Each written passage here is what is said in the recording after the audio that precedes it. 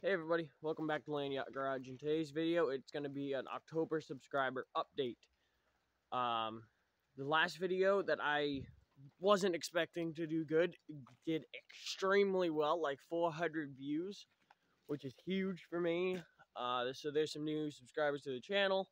So if you are new to the channel, usually I try once a month to do a subscriber update, things that aren't in videos and whatnot. So, today's an August subscriber update. It is a shitty, cold, rainy day. I got shit to do, as you probably already seen. So, let's start off with my 96. And I resealed the windshield in this. That was in the last video. But it still leaks a little bit. So, this is my first time. It's been raining here for about 2 days. This is my first time looking in it. As you can see, I got some 5% window tint. And yeah, as expected, it's soaked. There's one leak there, and then one leak over there. My 112 is doing pretty good.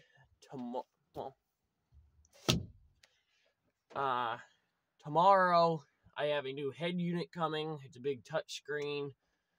That was not cheap, about 175 bucks on sale for Prime Day. And then, same on Prime Day, I ordered this Starlight headliner that I got to do at some point. I'm just going to rip the fabric off and then do the Starlight. So, that's a whole nother project for a whole nother day. And my amp's wet. Great. So, no other updates on this. I do have wheels for it. I'll get to that in a second. That whole pain in the ass. I have the other door panel, but I gotta finish adjusting the other door.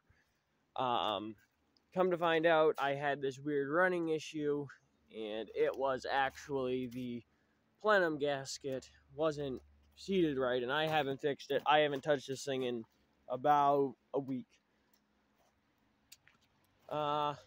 Let's go down here. Something that was here at the end of the last video is no longer here. The Bronco had some crackhead come and take the body. So that's gone. The frame and stuff is down here, and I can see that the tarp blew off the motor, so that's great. This whole thing is currently up for sale on Marketplace for 200 bucks. Good running 5.0. Good, decent AOD transmission. Some sort of transfer case. Good Dana 44 axle with a 6-inch lift.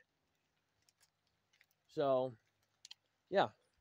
There's what's left of the Bronco. I gotta take these wheels off and list those up on Marketplace. Top is over there because that is now the doghouse. Not like they use it, but whatever. As you can see, it's just a big old muddy mess.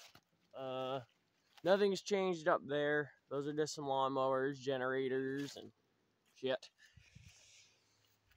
The tow dolly you guys seen about 2-3 months ago now is shoved in the corner of my property waiting for my neighbor to come up and weld it, but he's been extremely busy, so that has not happened yet.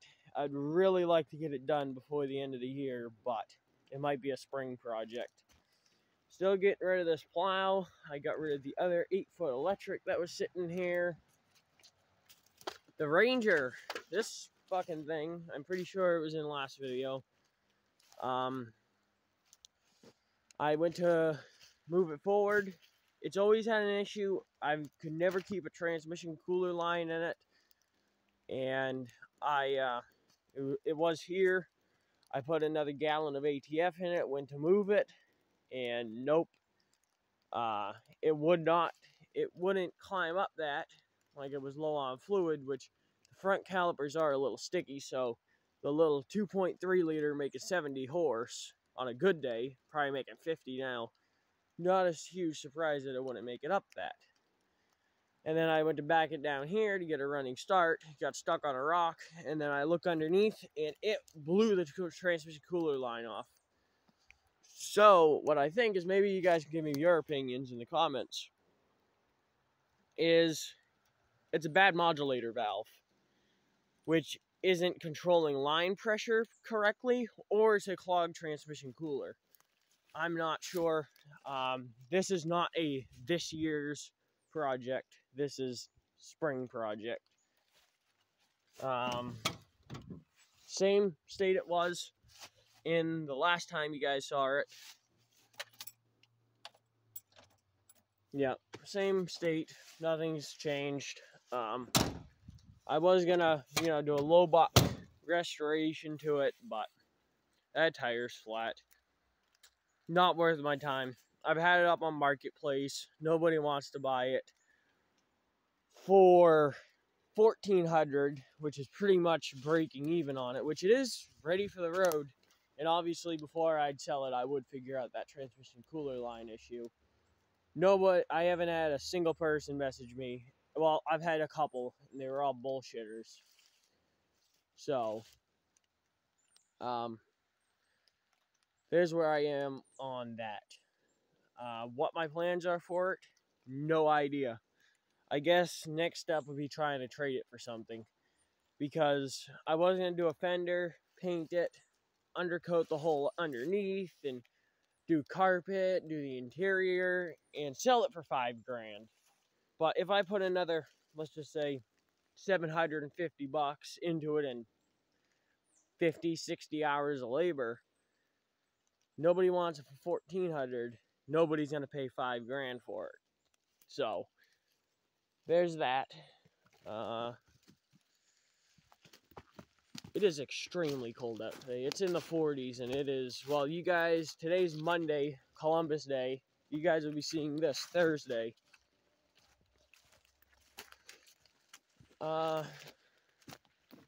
Having another guy come for that. That's the old, one of my 66 Cadillac Fleetwood, whole front, frame section with suspension and everything, because the guy that got my 66 DeVille that I traded the Bronco for completely fucked me over, and that was a part of the deal, but he's no longer getting that, obviously.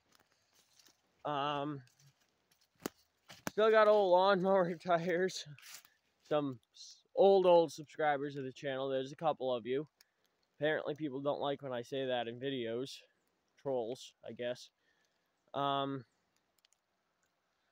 Remember when I was doing lawnmowers and owned over 150 in a 3-year span. Got a set of Ranger wheels, some other miscellaneous wheels, some dry shafts, a Ranger tailgate, an extra door,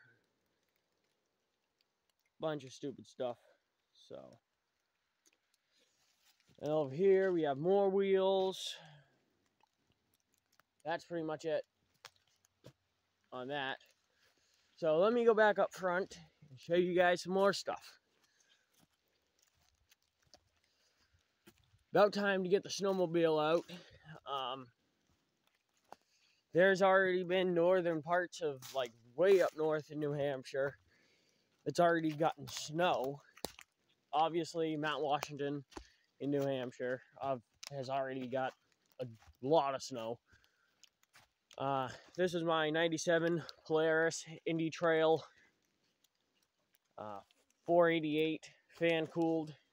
Last January, I bought it for $450. Put another couple of $100 into it.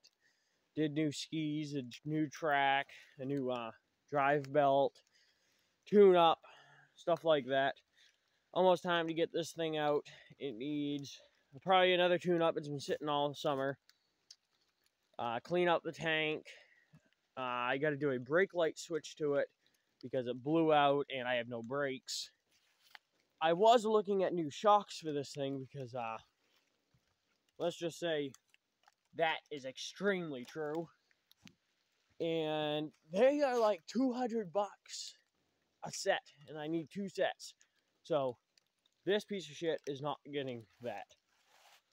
I'll get to that too. Dana 60 rear axle, that came out of that. We'll get to that. I got some fucking cleaning up to do because this is just absurd. Yeah, I'll get to that here in a second. Wheels and tires for my truck. These are the Bullnoses old wheels. There's one video on that truck. I'm gonna say it now.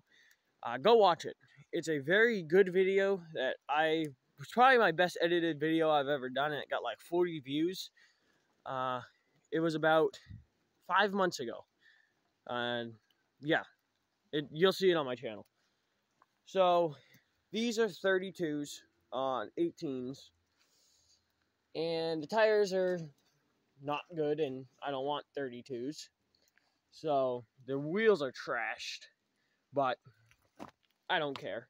I'm going to end up doing 24x14s on my truck. So I picked up these set of Nittos Ridge Grapplers 35, 12, 50, 18s for free, because there's a dealership right down the road from me. And they have dry rot. Not terrible or anything. I mean, they're only 3 years old. And I brought them to Tire Warehouse to get them mounted.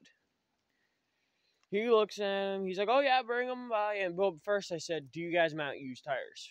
He said, yes. So I loaded them all up in the truck, fucking drove a half an hour there, get them unloaded, sit in the parking lot for a half an hour before they even touch them. And then he goes over, looks at them. Oh, these have dry rot. I can't touch them. So I'm like, they're literally just for burnouts. Can I sign a waiver or anything? Nope, we can't mount them. So, waste of 2 hours out of my day. I am just going to mount them myself. You guys don't know this, but I worked at a tire shop for 1.5 years, so I've done my fair share of tires. I'm just going to mount them, demount these ones myself, mount these ones on. I'm actually hopefully going to be going up to my old work, and I'm going to get balance beads for these. And I was going to beat them, call it good. I don't care, because these aren't staying on the truck. And if I was keeping those wheels, which I'm not, once I do my 4-inch lift, I'd do 37s anyway. And now it's raining a lot harder. I just picked up this. So, I just picked up this. No idea what it is. Well, I do. This is I assume late 80s, 90s Yamaha Big Bear 350. Just went and picked this thing up last night. This is actually my first time looking at it in the daytime after I've already ordered $200 in parts. Picked this thing up for 200 bucks. About an hour away. Wiring on it is shot, but there's really no wiring harness on these four-wheelers. It's just all connectors, so I bought a new voltage regulator for it, a brand new carburetor because this intake boot's broke. So I bought a brand new carburetor, intake boot, tune-up kit. Throttle's not happy, but that's in the carburetor. A new bar switch thing, a new ignition switch, a new CDI box, a new stator. Bought a shit ton of parts for it, so this thing will be ripping here soon. Hopefully by this weekend. Definitely a little rougher looking once I got it home, but 200 bucks. Whatever. It has compression, it has 90 PSI. Not great, but it has been sitting, so that should go up as I run it. And it does have a winch mounting plate, so I have a 5,000 pound winch that I could very well put on it. Came with 2 sets of fenders, which one I'm just now noticing is completely broken. 2 fuel tanks, set of front fenders. Yeah. So, not bad, 200 bucks. I'll probably have 400 bucks into it, but this is a keeper. It's 4-wheel drive. I say it's a keeper, but more than likely I'll end up selling it. So, today is Monday. Friday, I decided to tear into the bullnose. Like I said, go watch the other video on that. There's way more details on this truck and everything. We got it out of New York. Well, it originally came from Oregon. The guy had it shipped to New York, restored it. He ended up moving to Maine, and then we ended up getting it. So we got in a very good trade deal on our part. Granted, the truck wasn't as good as he stated. So we've had it for about 3 years, but it hasn't never had a purpose.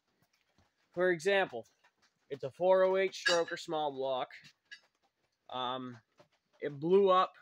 Well, we blew it up at the drag strip early this year, in about early June. I rebuilt the motor, put it back in. It has a C6, built C6, and with a Borg Warner 1306, I think, transfer case. I'm not sure. It's a 1356. I can't remember. And it had full F250 suspension, Dana 50, twin traction beam, front axle, 4-wheel drive, obviously, with a Dana 60 rear axle, 8 lug, but it never had a front drive shaft. Never. Because of the headers. So, this truck would never see off-roading anyway. It is extremely solid, other than a couple of spots on the bed. So I said, fuck it. About a month ago, we started collecting parts for it. And I got a 2-wheel drive front suspension with 3-inch drop beams for 400 bucks. Everything is 100% brand new on it. That's over $1,500 right there. Main reason I parted out the Bronco, I'll get to that in a second here. I had a 4-inch rear drop from my old 84 F-150, an old Sterling 10 1/4 temporarily until we do some work to the 9-inch. New F-150 leaf springs. These wheels obviously aren't staying on it. Don't know what happened there. But ordering wheels this week for it. So it is going to be low, but the twin traction beam and the twin I-beam have different suspension mounts in the cradle, and I need those. So I found a guy out of Pennsylvania. I just paid him for them last night. He's shipping them out today because I started bolting in the front end, and I'm like, that is outside of the wheel well. That's not right. So yeah, the mounts are different. So this truck will be done hopefully within 2 weeks because I need my shelter back. So here's a Ford 9-inch. This thing, I gotta cut these I-beams off because on the Bronco these were the lift kit and they welded them to the axle. I gotta cut off the spring mat perch things because I gotta degree the rear end and everything. But that's a project for next year because this is a whole nother project. Want to do a disc brake conversion to the truck for rear disc. So got to get those. I'm going to pull the center section out, verify what gears are in it, have the whole axle sandblasted, and maybe powder coated. Highly doubt that. That is just stupidly expensive by me. The bed, I pulled the bed off to do the rear suspension, way easier. So, and then, I forgot to tell you guys about this. We ended up getting a T5 5-speed for it. That's laying right there in the rain because this was a very unexpected rainstorm. So, ditching the C6, ditching the transfer case, and it's gonna go with a T5 5-speed. Speaking of that, if anyone or anybody you know has put a T5 behind a 351, not a 302, what did you guys use for a clutch? Because I'm having some problems. So, got to get the pedals, and then this bench seat won't work where the shifter is on the T5, so we're going to get bucket seats for it. But that's next year's project, because that's about another $2,000, because we're going to have a dry shaft made. So,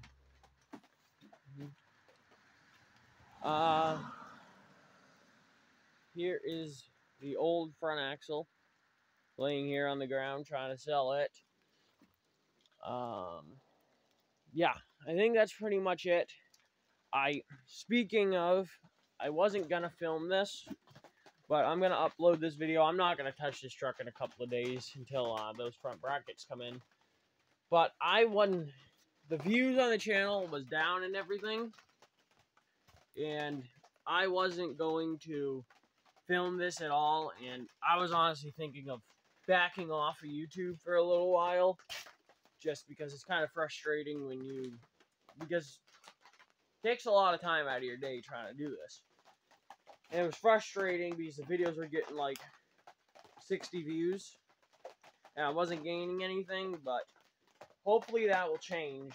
So, next week's video will be on this, getting the front end in it, probably getting this thing wrapped up. So, like I said, I already started on the rear with no intentions of filming this whole project, but now I'm like, might as well. So, there we go. That's going to be next week's video. Hopefully the weather clears up here soon. Kind of frustrating. So, I don't think there's anything else. So, I guess thank you guys so much for watching this video. Don't forget to like, comment, subscribe, and share with your friends. And I will see you guys in the next video.